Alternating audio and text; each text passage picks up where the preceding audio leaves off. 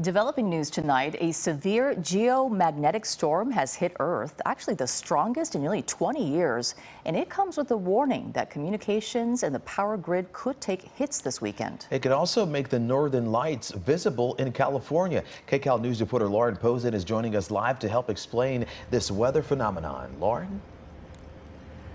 Well, Chauncey and Susie, this is actually pretty cool if you think about it. Just like we get storms right here on Earth, well, space gets them too.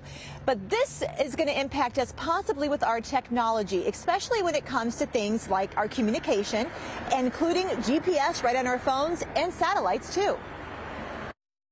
It's a massive solar storm that's hitting Earth, the most powerful one in 19 years. Scientists rated a G5, and that's on a scale of 1 to 5. We call that extreme. That's how rare that activity type is. And we've hit that level at least once already with this storm as it began. Solar storms begin as giant explosions on the surface of the sun, which sends streams of energized particles toward Earth. When they hit our magnetic field, we get a solar storm. We are progressed throughout a solar cycle. It's roughly every 11 years. And there's a peak during that 11-year stretch of activity.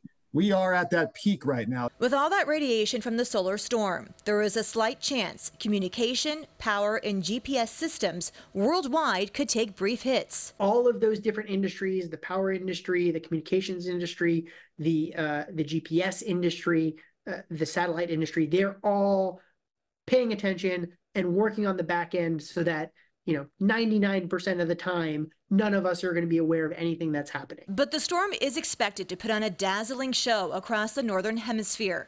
It's called the Aurora Borealis, also known as the Northern Lights. These are images of past events from UK and Europe. As for the U.S., this storm also has the chance to create a stunning light show as far south as Alabama and northern California, which is very rare. It's not a guarantee. Of course, the guarantee is right there along the Canadian-U.S. border. It encompasses all of Canada, Alaska. Those are the areas that will see the brightest, boldest lights from the aurora.